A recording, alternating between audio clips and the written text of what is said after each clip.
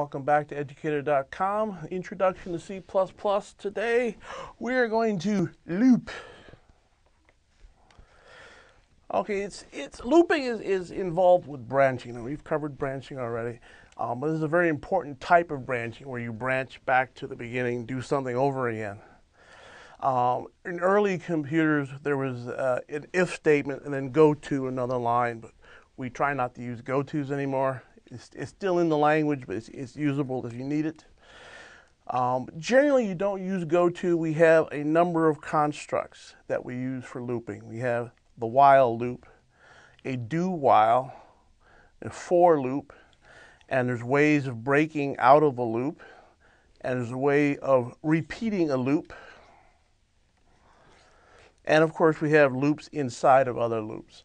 Now, the differences we're going to discuss is the while loop checks the condition before going into the loop. Do while checks the condition after going into the loop.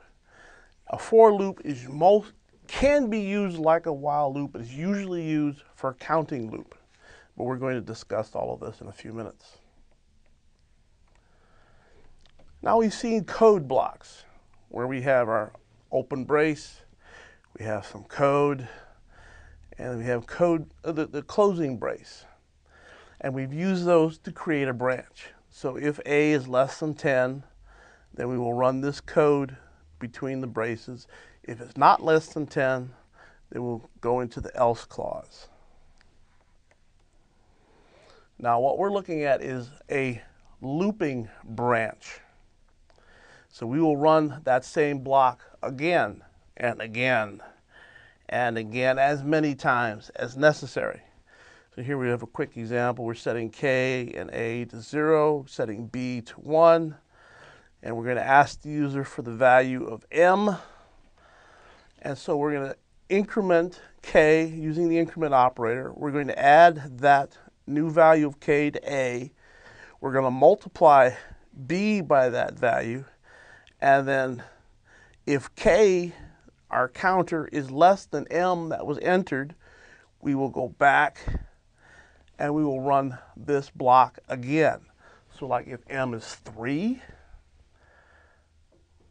we'll change this from 0, we'll change it to 1. 0 plus 1 is 1. 1 times 1 is still 1. And 1 is less than 3. We go back around. Now we increment this again. It's 2. Now we have 1 plus 2 is 3. 1 times 2 is 2. And 2 is still less than 3. So we go back around. We make this 3. So now I've lost track of what A should be, but we're adding 3 to it. So I think that makes it 6. You'll have to write this out for your homework and test to see if I did this correctly. And then B gets multiplied by the new value of 3, which I believe is also 6. But if we were to go continue with 4, then we would get 10, and 4 times 6 would be 24. And so depending on what was entered for M, we will loop that many times based on K being incremented. Now, in early computing, all we had was the goto statement.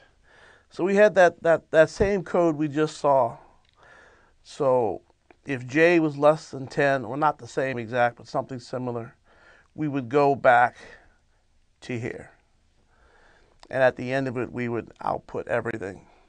And the reason why goto fell into disfavor is people would sprinkle code with gotos all over the place. We'd have a goto in here, we'd have a test, we'd goto over there, we'd have a test, we'd goto up here. The code got very complicated very quickly, and the term used for it disparagingly was called spaghetti code. So if we avoid using the goto, for the most part, we can avoid writing spaghetti code. So one of the first construct we're going to look at is the while loop. It's a pre-test, and it's just a basic loop. It performs a code block repeatedly. Now, as I mentioned before, code block can be replaced with a single line of code. You're not going to see that for the most part in these lessons, because I think you should get in the habit of always putting things inside your code block. Even if you could have one line, it's very often much better just go ahead and make a code block out of it anyway.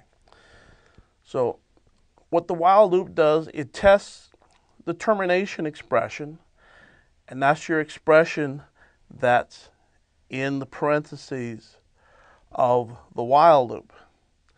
It tests it to see if it's true. And if it does this test before each loop through the code block.